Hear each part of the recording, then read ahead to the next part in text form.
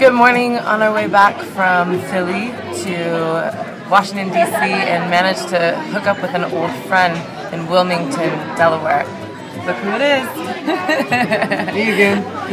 Yeah, we caught up with Stu, who's been doing some extensive rehab out here, doing his job, getting healthy. Stu, how's it been going? It's been going well. Just been working hard twice a day, every day. You know, it gets kind of monotonous at times, but I got to keep myself going and keep working hard. It's nice to see old friends and catch up with you guys and give me a little break over some coffee. Yeah, absolutely.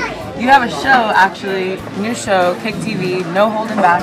Tell us about the show. What's going on with No Holding Back? Yeah, it's been kind of a fun way to keep myself entertained, I guess, during rehab, and it's been an opportunity to show people kind of a behind-the-scenes look at what I do on a daily basis. And you know, it's not all fun and games, and you know, there's a lot of hard work that goes into it. So we've gotten some great feedback so far with episode 1, and episode 2 is coming out next week. Make sure you check it out. The next one's gonna kind of fun, do some freestyling, and you know, a bit of a rapper at heart. So you'll see that come out. Rapper at heart. So talk about your rehab a little. What has been the biggest challenge? I'd say just the biggest challenge is staying positive mentally, and you know, I think that's something that I've always prided myself on, and at times it does get pretty tough.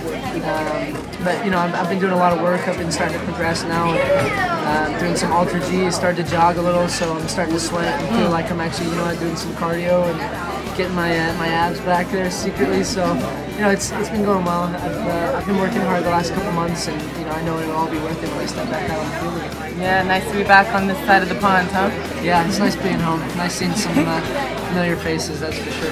Well, thanks for catching up with us, Stu, and we will see you later on the road.